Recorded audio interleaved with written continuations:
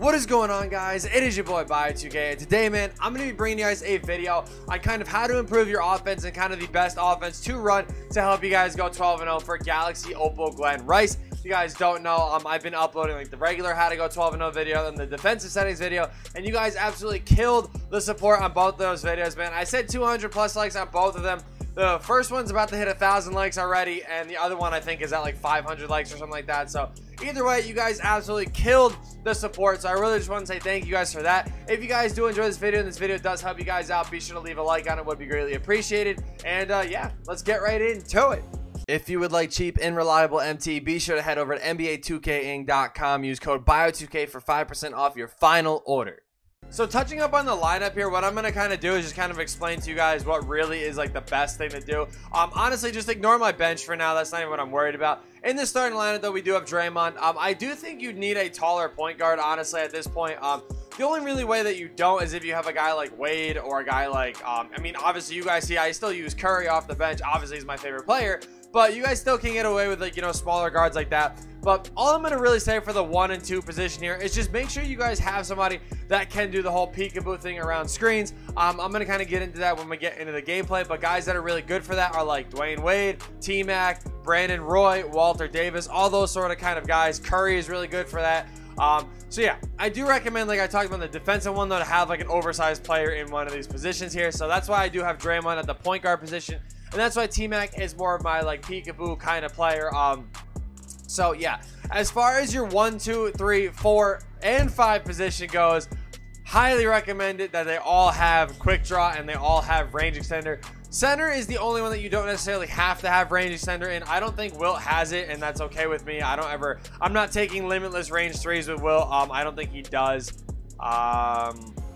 Let's just see really quick. Yeah, I don't think he does, which is fine. So yeah, he doesn't have range extender, which is fine. But everything else, you have to have range extender, and it's by far the most important thing to be able to shoot the ball from deep and stuff like that. The only real important badge that I think you should have on your center is actually quick first step, just because it'll help you blow by a lot of centers a little bit easier, kind of give you some bailout buckets late in possessions and late in shot clocks and stuff like that. So I highly recommend having that. Outside of that, though, like I said, everybody just needs to have quick draw, and that's really all that matters. Is like quick draw, range extender, and then like if you really want to get into it, like I said, quick first step is kind of important as well.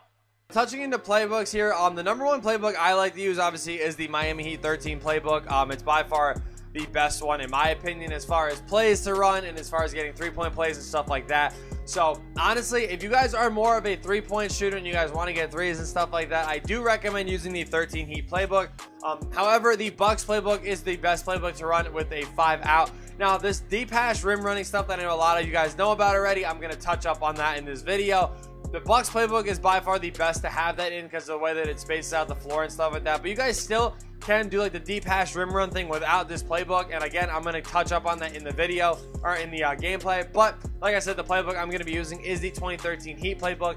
And again, I talk about this in every single video. My coach is Nick Nurse.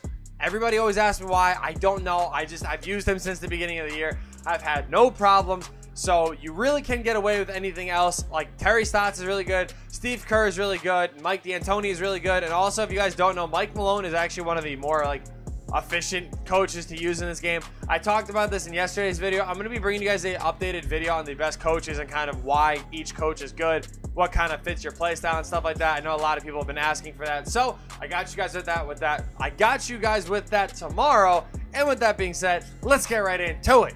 Getting into the game here, we're going to go to the offensive settings, and all I'm going to do is put this quick 4 horns flare play on. That is the number one thing that I do, and then the Hawks 2018 freelance is the most important thing. So when you see this play selection screen, there's 2 things you want to make sure you have is quick 4 horns flare and pass the screen away. It's by far the best thing to actually set up. Other than that, though, obviously I'm just going to set up my defensive settings really quick here. And then the last thing I'm going to talk about is the coach, like adaptive coaching engine. Make sure this is turned off because if you leave it on, the computer will actually change stuff for you, and you don't want that. And then again, there's the meter on versus the meter off thing. I've talked about this a lot. Meter on, it actually has if you have your meter on, the window to green goes down. However, you're going to be able to hit a little bit more full whites. If your meter is off, you're actually going to be able to green a lot more shots, which I do recommend doing, and that is like the number one thing that you want to make sure that you are able to do. Let's go T-Mac. There we go. Another easy green. Finally starting to knock down some of these shots, man. like I said, we're getting wide open looks. We're just not being able to green them. So I might not show you guys a lot from that first quarter because we actually shot a terrible percentage and they were on all wide open looks. So that pull-up shot right there, I was kind of talking about a lot, is one of the best shots that you guys can take in this game. That is honestly the first shot I think you should be looking for every time down the floor. Now the thing is, if you see somebody is defending that, don't throw the ball. Like, don't try to force it because that is obviously just going to lead to turnovers and stuff like that. But yeah, that is one of the best shots that you guys can take, just mainly due to the fact of, like, you're gonna get open and it's very easy to green basically every single time. Why are you going under the screen? Like, another form of offense you guys can run is this quick four horns flare play. Obviously one of my favorite plays to run in this game. It does kind of give you wide open opportunities like all over. That right there again should have been a freaking dunk, but like, again, that's how this game is playing. I told you guys, this is just a very weird game right now. We're just getting a lot of weird animations, missing a lot of wide open shots and stuff like that. It is what it is though. We're still in the lead, so that's all that matters, I guess. Let's go. Good double team. I don't know how that was a wide open shot, but it's all good. So we're going to take advantage of that deep hash. We're rim running, we're hop stepping, and we're going to get a nice little and one dunk with Paul George in the paint. So if you guys don't know what I'm talking about, the little hash marks here on the side of the court, you guys can see I'm going to run to a Paul George. This right here, that is where you want to go on offense. It's just going to basically give you a wide open lane to the dunk every single time, or wide open lane to the dunk. Wide open lane that leads to a dunk every single time down the floor, and that's honestly what you guys want to be taking advantage of. Like I said, it's going to give you guys an opportunity to score basically every time down the floor. Let's go. Good defense again. We're sticking with them. Never mind, because T-Mac is falling and for no reason just leaves them. It's all good though. We still got the lead. Like I said, we are playing terrible, and the fact that we still have a lead is insane. So again, same thing. We're going to run right on that hash mark. We're going all the way. Just get fouled again, and then no foul call. It is what it is. Right there is actually a perfect like example of why you want to have your center to have quick first step, because you guys can see right there, even a guy like Bo, I just blew right by. Good steal right there from Paul George. And again, right here, that pull-up shot, it's easy greens. I'm telling you guys, if you guys get used to timing that shot, I'm telling you, you can green it almost every single time down the floor. We struggled on offense to start this game off, but now we are starting to click together and things are starting to move. It's literally just now kind of turning to where my opponent's just greening really dumb shots. So as long as we don't got to worry about that, we'll be fine. That's a steal game. It's all good though. He's gonna get that board back. We're here. We're covering everything. Let's go. Good D. Again, perfect example. Deep hash rim running gets you a wide open layup. Again, you want to hit this hash mark. When you're running down, you almost want to run through it like it's like a race. You know what I'm saying? Like you're running through the flag at like the finish line or whatever. That's really what you want to be running through. That is how you guys are going to take advantage of that. Like fully go trap that, trap that, trap that, trap that.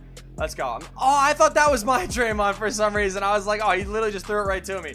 That's unfortunate, but it's all good. I really thought he just threw that right to my Draymond, but turns out that's not even my guy. So again, same thing. My opponent's not paying attention. We're taking advantage of that. That's a bad look. We're going to hit it anyway, kind of getting some payback, I guess, from that first quarter.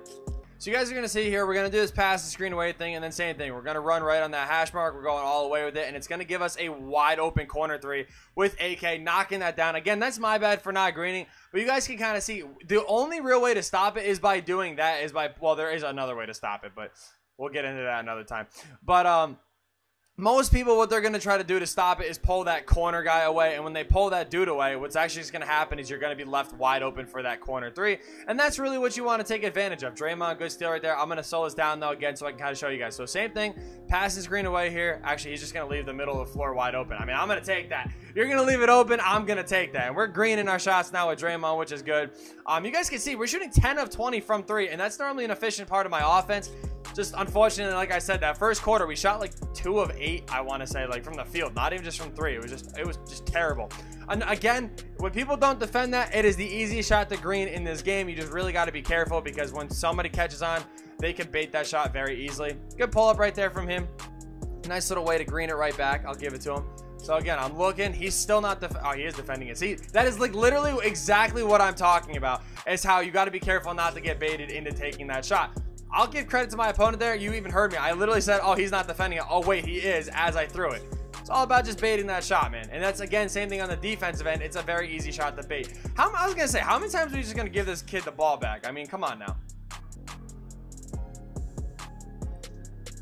So again, you guys can see right there, even in a pick and roll kind of thing, that deep hash rim run still just leaving me wide open for an easy 3. Because again, you have to pull your guy away to defend it. Again, that's my bad. I don't know what I was doing. It's kind of hard to talk and play defense at the same time, I'm not gonna lie, because it's like it literally just pulls my focus away. So I actually could have hit T-Mac again for that rim run right there, for that deep hat, or the pull up, I mean. Same thing again, wide open, easy 3s. Honestly, it's just like, once you guys get it down to, I'm telling you guys, just kind of reading your opponent and figuring out what they do, it's very easy to pick apart their defense and stuff like that. So again, my opponent is not able to defend screens very well, so I'm going to start taking advantage of that with a guy like Stephen Curry. Now, that peekaboo thing that you guys can see right there, we're going to get wide open, easy greens on that 3, and we're knocking that down very efficiently. Obviously, it's my boy Curry, so I'm not going to be missing greens, but this is where I was talking about having a guy like Wade, T-Mac, Brandon Roy, Walter Davis, Curry, Westbrook, maybe John Wall, all those kind of fast guards that can come around the screen really quick. You hit like the little hezzy, well, you kind of hit the hezzy into the screen, and then you flick up on your stick to kind of slow it down.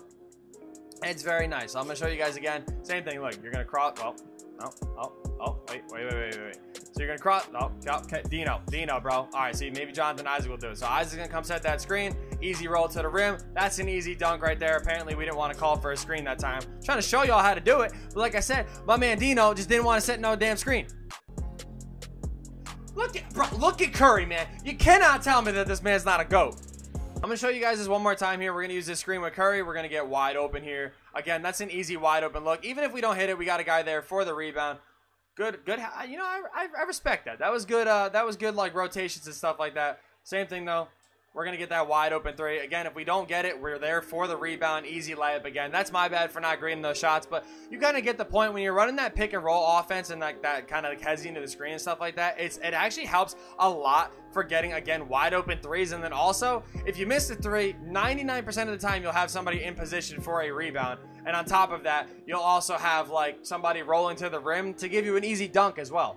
We ended up picking up the win right there. We actually ended up shooting a lot better of a percentage than I thought. I accidentally hit exit right when the game ended. I was just doing this, and yeah, I obviously accidentally ended up quitting out. But we pick up the W, which is good. I will take that. So I'm gonna be live streaming actually after you guys see this video on Twitch. We're gonna be going for this Glen Rice on my account, obviously, you know, using the squad. So yeah, I hope you guys did enjoy this video. If this video helped you out, be sure to hit that like button, subscribe if you guys are new, and yeah, man, I'll see you guys in the next video. Hey guys, before this video ends, I did just want to let you guys know that I did recently get partnered, and obviously most of you guys already know that, but I'm going to be live streaming almost every single day, all day, depending on whatever we're playing. Well, obviously just depending on my mood for that day, but my Twitch is on the screen, twitch.tv/bio2k with an underscore, and you guys can see it on the screen. And then also, obviously, I do have a Twitter. If you guys want to drop a follow over here as well, the links to both of those are going to be in the description down below. I hope you guys enjoyed the video, and yeah, peace.